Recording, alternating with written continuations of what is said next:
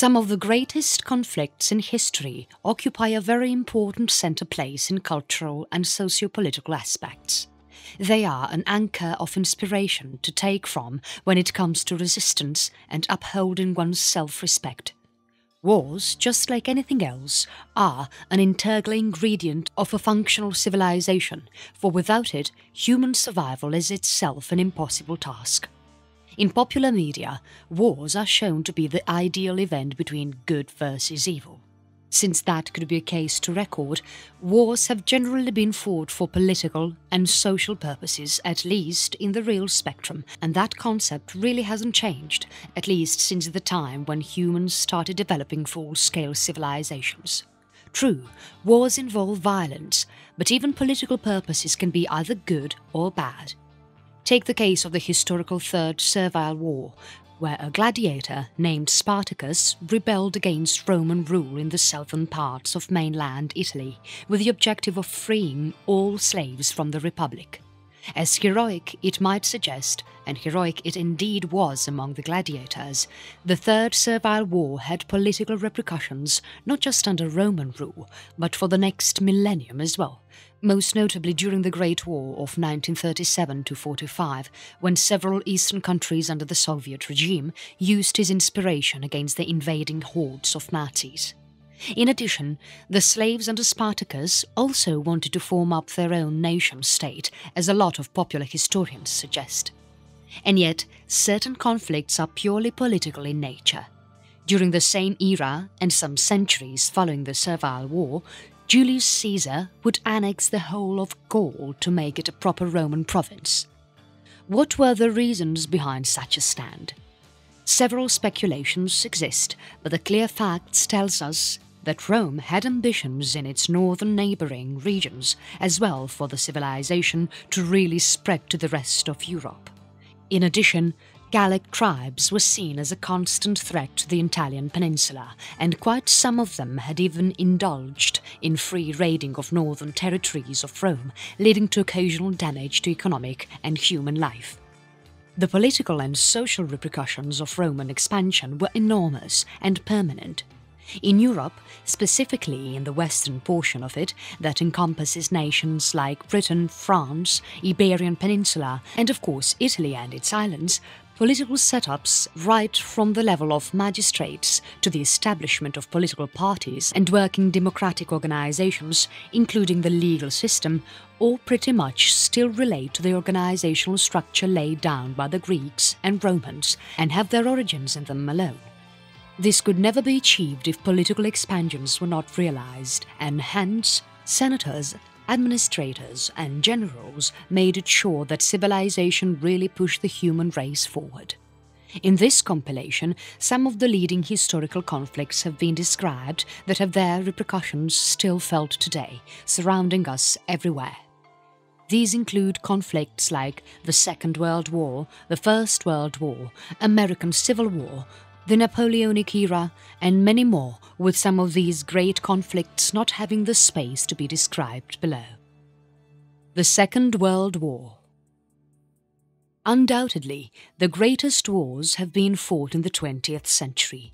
With rapid advancements in weapon technologies, the scale and range of the battlefield dramatically changed for the first time, at least since the start of World War I.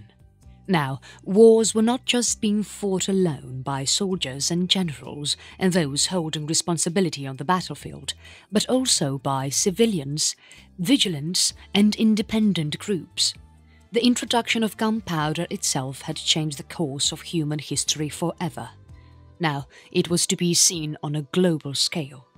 The Second World War is also undoubtedly the greatest global conflict in all of human history. Official dates of its beginnings differ, but most agree that the conflict started in 1937 with the election of Hitler as the Chancellor of Germany and his party as the leading faction of the nation, and the events that followed thereafter. The war only reached its peak starting from 1939 to 1940 with the final declaration of the US in the war and the surprise invasion of Soviet Union, thus leading to an era where giants like Russia participated at full lengths. It was an era of total war. These course of events were not just limited to the European theatre.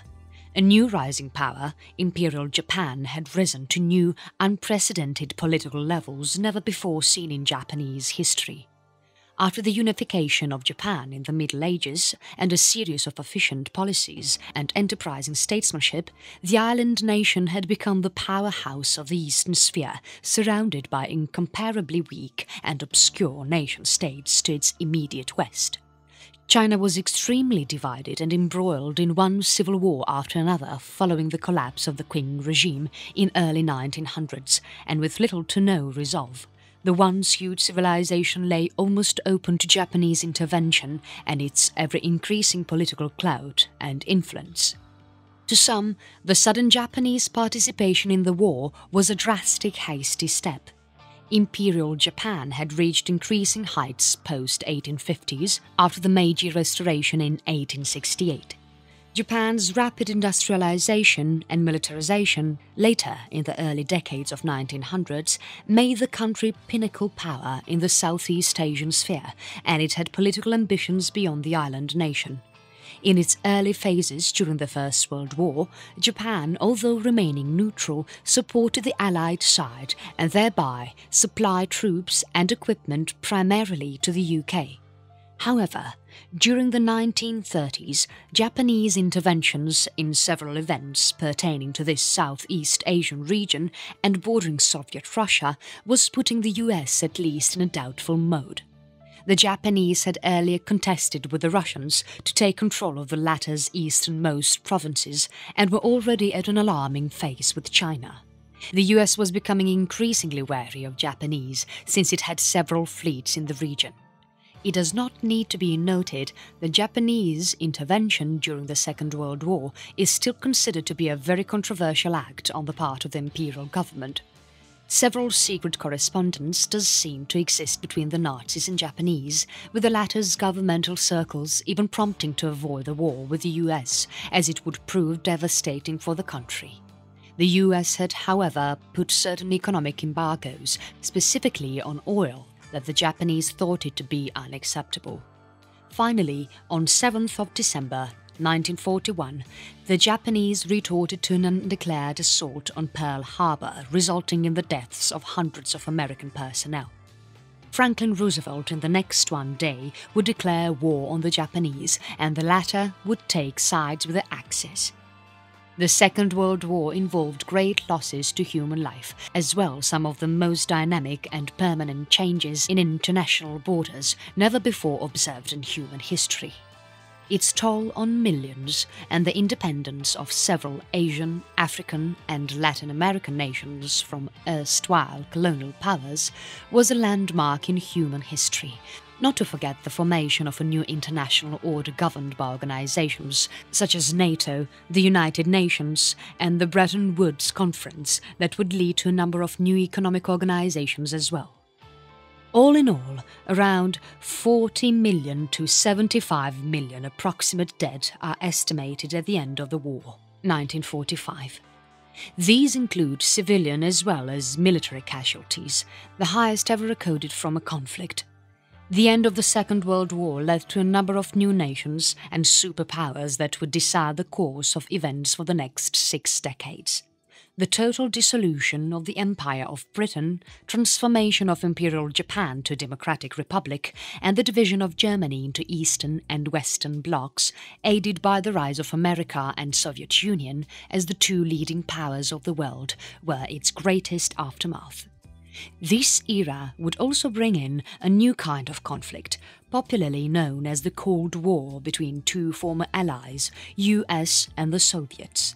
A number of Asian and African nations gained independence during this time, including the now emerging powers of India, South Africa, notable Southeast Asian powers like Malaysia and Indonesia, Philippines and Vietnam, and developed economies like Singapore and Taiping. Almost the whole of colonial Africa would become fully decolonized within the next 30 years. The First World War. Preceding the era of the Second World War, the next in list of history's greatest conflicts is World War I, also known as the First World War. The Great Wars have much similarity between them. Both wars were fought by common nations that only differed in governmental setups in the early 1900s during the onset of the conflict. The First World War was fought between the Allied powers of United Kingdom and its allies versus the Central Powers of Imperial Germany, Austria-Hungary and the then fading Ottoman Empire. The onset of the 20th century was a turbulent and dynamic era in European politics. The Bolsheviks, under the leadership of Lenin and fellow communists, had overthrown the age of Tsarist regime of Russia and established a new Soviet Union. In the West, Germany during this time was being headed by a monarch, and hence called Imperial Germany, that had lost a lot of its political and economic strength. Its fellow German ally, Austria-Hungary, also sought to regain its lost classical era. To the south, and the most notable, once powerful Ottoman Sultanate had become only a shell or a shadow of its former self. With almost all of its Middle Eastern, Eurasian and Balkan territories lost, the Sultan actively looked forward to the day when the Turks would regain their former economic and national glory. Although the conflict remained predominantly European in its engagement, its combatants involved global adversaries, with only a certain portion of Southeast Asia, Japan and China, being set aside. Almost the rest of Asia and Africa was directly or indirectly involved in the Great War, owing much to the historical perspective, since this was also a peak colonial era. Major combatants involved the UK, France, Germany, Austria-Hungary and the Ottoman Empire. Together these powers covered almost half of the known world. The newly formed Soviet Russia would remain neutral throughout, although it would by itself plan ahead for a more active participation in European politics.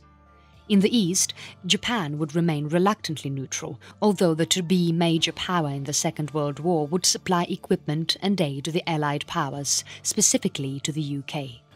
The First World War is often termed as a foolish war by modern historians, citing many reasons that may be in support of the claim.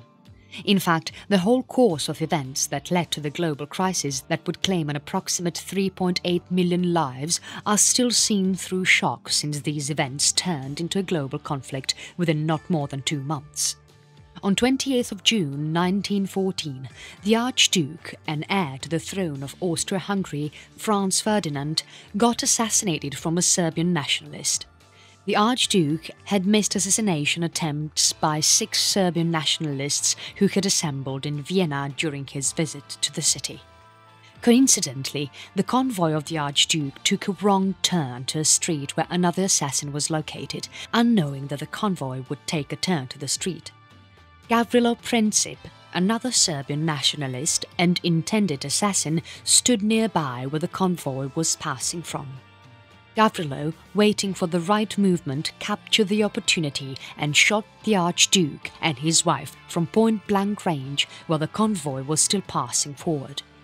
Amidst the chaos, surrounding guards were able to arrest Gavrilo almost instantly, although speculative theories exist as to how the assassin was brought forward to authorities, owing to lack of substantial witnesses that could relate to the arrest of the assassin.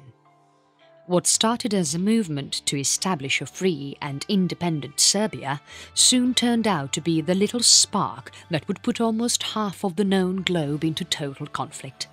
The days following the assassination attempt were marked by an uncanny normalcy. Streets of Vienna seemed absolutely undisturbed and pretty much the same as they used to be before, with little change in day-to-day life. Even among political circles of Austria, only a certain shock was observed, but the chances of a full-scale war was being totally ignored until the month of July, also known as the July Crisis.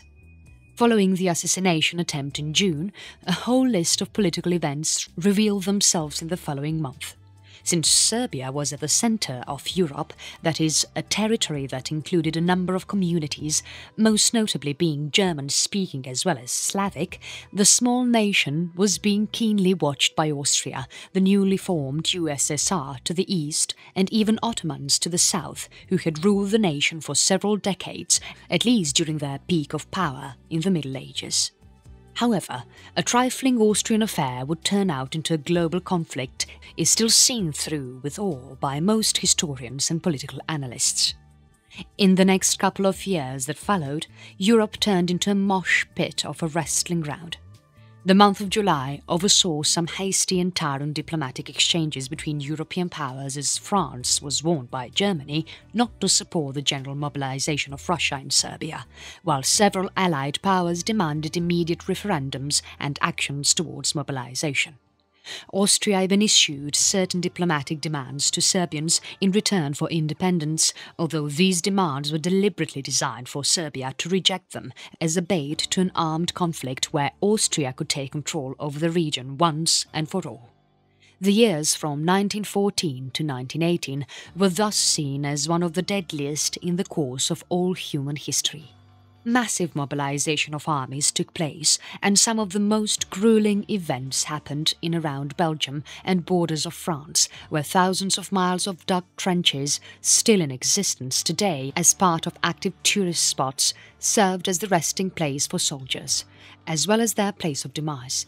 More than 40 million people died during this short period of conflict, one of the highest ever, with the male population being seriously at threat in Europe as battle lines neither shifted nor moved any further away from the current establishment. World War I was thus a total stalemate, although the Allied powers came out victorious, with such costs that permanently affected everything. And yet, the Great War instilled in such long-lasting repercussion not observed centuries before the war. The year of 1918 saw the official dissolution of some of the largest powers in Europe forever. Austria-Hungary, the Ottoman Empire and Imperial Germany were forever dissolved, with all of the territories controlled by these powers being resulting into several nations. Serbia was henceforth declared an independent constitutional monarchy officially on 1st of December 1918. American Civil War. The American Civil War was fought between 1861 to 1865. Although only a short, 5-year conflict, it witnessed one of the greatest conflicts in all of American history, and perhaps in the industrialized world of the mid-1800s. The war is often categorized as the bloodiest in US history, and was so great that it recorded a much higher number of military casualties than those observed in World War I and World War II combined. More than 750,000 American soldiers died due to full-scale conventional war and the disease that followed thereafter. These figures include both Confederate as well as Union casualties. The causes of the Great Civil War were purely socio-political in nature and revolved primarily around the issue of slavery in Northern America. By the late 1800s, a very considerable portion of Africans had settled in these territories during the time when the states were being newly formed, and Africans were traded extensively in both South as well Northern American territories. So immense was the phenomenon of slave trade in the 1700s that a considerable portion of the American economy was being operated by them. Africans during this time comprised the primary labour resource on plantations and agricultural estates, mostly owned by whites, but worked by Africans. Also, so immense was the contribution from African Americans that literally the whole southern territory of the US, including 7 states, thought slavery to be an integral part of their economy, state rights and society. Anti-slavery movements and policy actions across the US during this time were seen as violating of the rights of southern plantation owners and agriculturists, some even believing in the laziness of blacks in a free labour market. The whole notion of the dependency of the southern economy on black labourers was the prime catalyst of the conflict that ensued in these 5 years. In 1860, America prepared to elect its 16th president. Abraham Lincoln, one of the greatest considered presidents and ranked among the top 3 by most contemporary as well as modern historians and political analysts, held sway over the northern states where he won by a decisive wave. Abraham Lincoln was also to become the nation's first ever Republican president. In the aftermath of the 1860 election that followed in 7 of these southern states, where he hardly won any representation, declared themselves seceded from the federal government. In one sense, these states had declared themselves to be independent of the rest of the nation, even rebelling, as certain authors and historians point out. The secession had obvious preceding events. Almost the whole South had threatened the federal government of a full secession if Abraham Lincoln was to be elected as the president, and hence his almost negligible vote in these areas.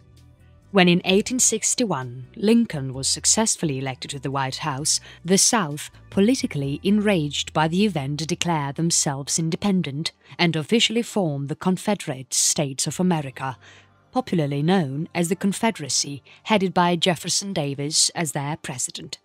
The Confederacy was such that no foreign country really recognized its diplomacy, and hence a total lack of intervention from such countries that imported American cotton, especially certain major powers of Europe like Britain, which the Confederacy thought it would intervene in favor of the Confederacy. None did, however, and the vague promise got further jeopardized by Lincoln's attempt to thwart any assistance being provided to the South by blockading and destroying southern ports that could prove to be a potential element in trading arms, ammunition, and even cotton from Europe. With any prospective support from Europe now forever gone, the South took to its determined path to capture Washington, D.C. The Civil War was one of the first ever industrial wars, that is, mass mobilization of men and resources ever to be first observed in modern history. Both the Union as well as South were equally matched in terms of ability, number of men and quality of leaders.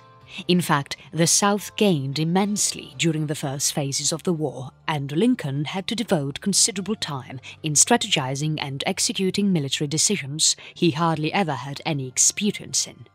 In spite of the limitations of a lack of proper military education faced by him, Lincoln, through referring manuals, books, and any amount of literature that he could get his hand on, implemented some of the finest and best decisions lauded even in today's time.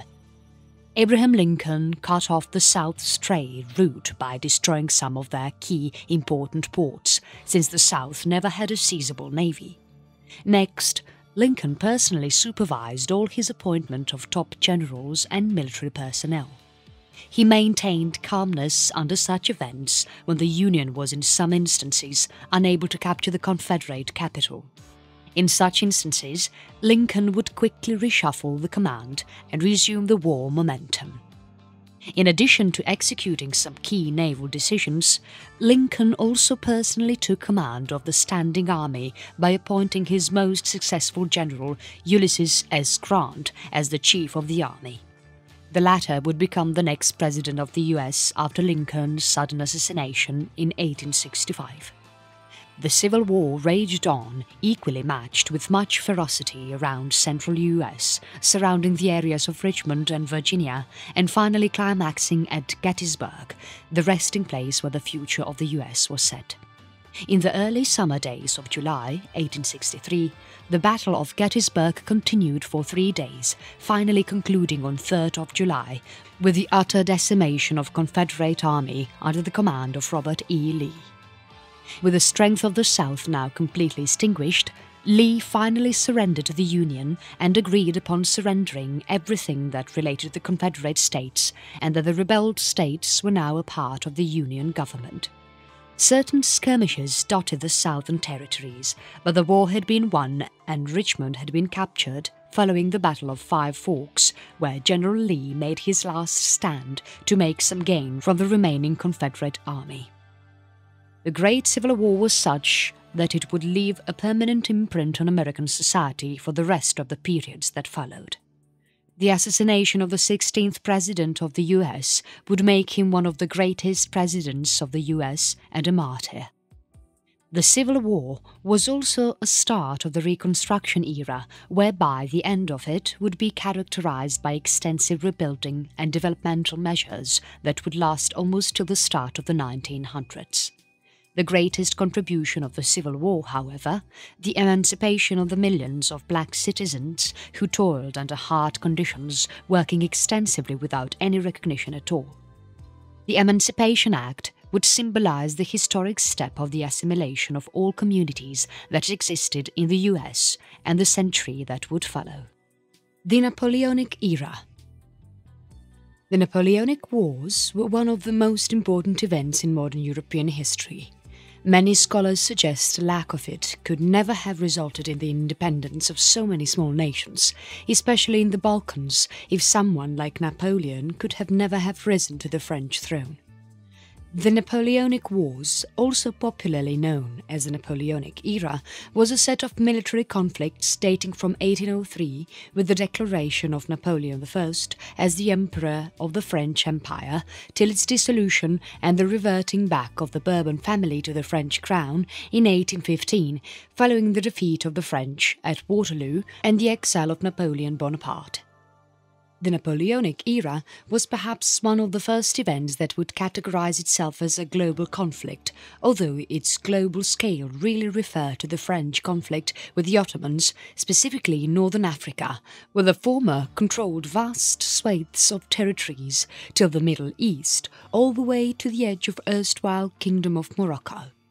The era remained, however, purely European in scale and historiography. Its repercussions were permanent and were felt overseas on several regions of Latin America that would be discussed later in the chapter. The Napoleonic era was one of the most turbulent in modern European history, following what the two Great World Wars stood for. It would also count to one of the highest ever casualties recorded in early 19th century European events. The beginning of the Napoleonic era starts with the reign of Napoleon Bonaparte, following the arrest and execution of King Louis XIV in the French Revolution. In 1789, France was characterized as being involved in a number of political conflicts with its neighbouring powers, most notably Britain, Prussia and Austria. To its easternmost corner, Russia too played its part indirectly. During the late half of the 18th century, France had weakened substantially for other major powers to gain strides in the global spectrum. With several of its colonies lost, France actually got confined to nothing more than its European borders. This was also the time when the nation transformed itself into a republic from monarchical rule following the ouster of the ruling king. It was also during the late 18th century when a young general named Napoleon Bonaparte would rise to become ruler of France and emperor of his own carved imperial domain that pretty much imitated the erstwhile Western Roman Empire. So extensive Napoleon's achievements were that quite a lot of French polity seen today got established by him, including legal codes and the French flag itself with the official motto. However, all this came at a great cost and an epic episode in European history. The initiation of the Napoleonic Wars is subjected to debate by several authors and historians. Most, although, agree that the French Revolution be included in the Napoleonic era, since Bonaparte was a fully commissioned general by then and earned great victories at Egypt and northern Italy against rising Austria. However, the peak of the war began never before 1803, during the invasion of Italy and the Iberian Peninsula, and the decisive defeat of Austria resulting in the Treaty of Pressburg that resulted in a total withdrawal of Austria from the war. From 1803 to 1806, France, under Napoleon, controlled a vast swathe of territory never achieved in French history before, even during the peak time of the Bourbons. In a single, swift motion, Napoleon was able to take in Western Germany, Netherlands, Belgium, Switzerland, northern Italy, all the way to interior Austria's fully administered provinces of France. By that time, Napoleon's control over the French Republic and his military was triumphant and unstoppable. In fact, most historians agree that the position Napoleon was in 1806 was more than enough to sue for peace with Great Britain, Russia and all the major members of the First Coalition. However, France continued on without making major concessions. and this would prove to be a deadly mistake in the end. By 1806, Prussia and Russia had become the prime members of the Second Coalition that in its fullest strength was still unable to stop French interests. The British were already involved with Napoleon, but fearing a destruction to their colonies, never really risked an all-out military campaign against France and its triumphant armies. Instead, it relied on a more unconventional warfare by inflicting hit-and-run tactics, especially on French trade routes and fleets, wherever it could get its hands on. Through such events, Britain was at least able to prevent the French on gaining any foothold on its colonies, including India, that Napoleon had seriously considered in his roadmap.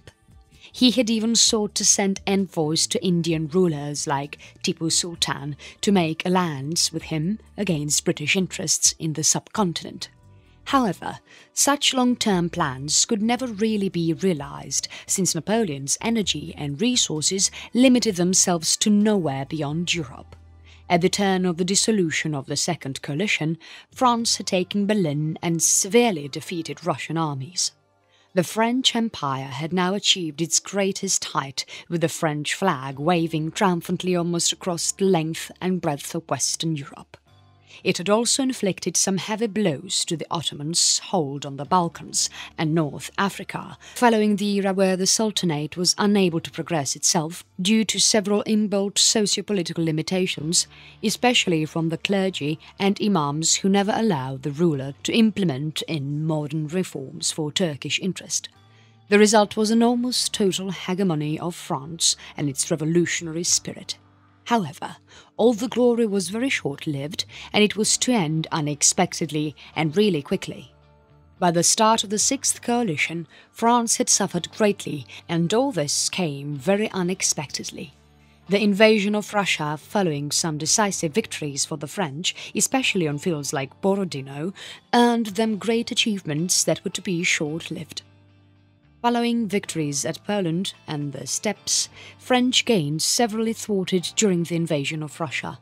The French had even occupied Moscow, but resistance still needed to be dealt with. Russia was by far the largest nation Napoleon had ever faced, and came face to face with the greatest difficulty to be ever handled, to gain foothold on every district and region of Russia during the time of peak winter when even the trees get frozen.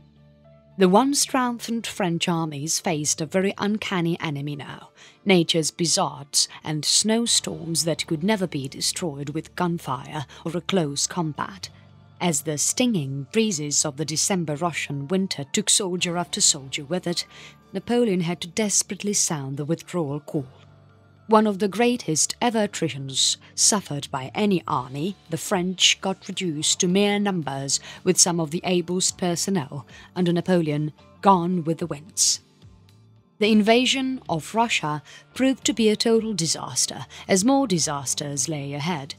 Till the end of the Sixth Coalition, French armies suffered defeats for the first time in their service under Napoleon, after winning decisive victories during the initial phases. Napoleon was now being outnumbered, and this was the most plausible reason of facing defeats.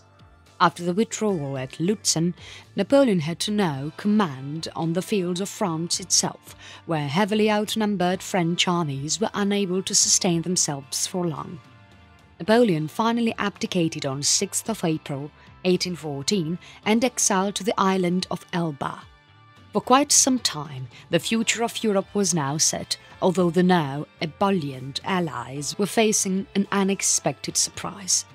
In 1815, Napoleon left his exiled home to command France again.